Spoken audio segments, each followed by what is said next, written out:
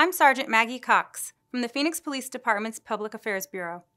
This video includes information and video from an incident in our community where 8 individuals were arrested during demonstrations. The incident happened outside Phoenix Police Headquarters at Washington Street and 7th Avenue, Sunday evening, August 9th.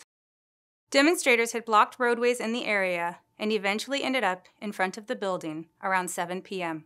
Fencing has lined the area since damage was done during the protests back in May.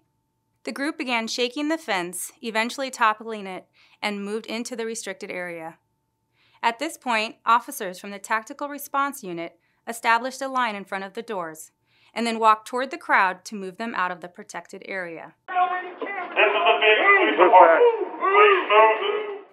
The group was warned over a loudspeaker to move off the property, but did not.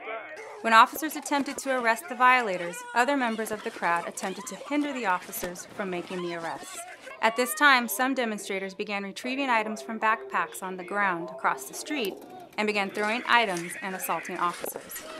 During the aggravated assaults on the officers, less lethal munitions were deployed, including pepper balls and spray, 1 stun bag, and a loud noise device known as bore thunder. An unlawful assembly was declared.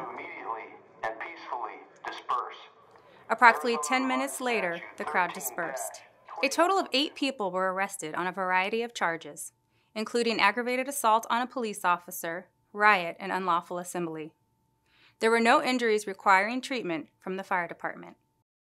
This video was intended to inform and educate the public about a critical incident in our community.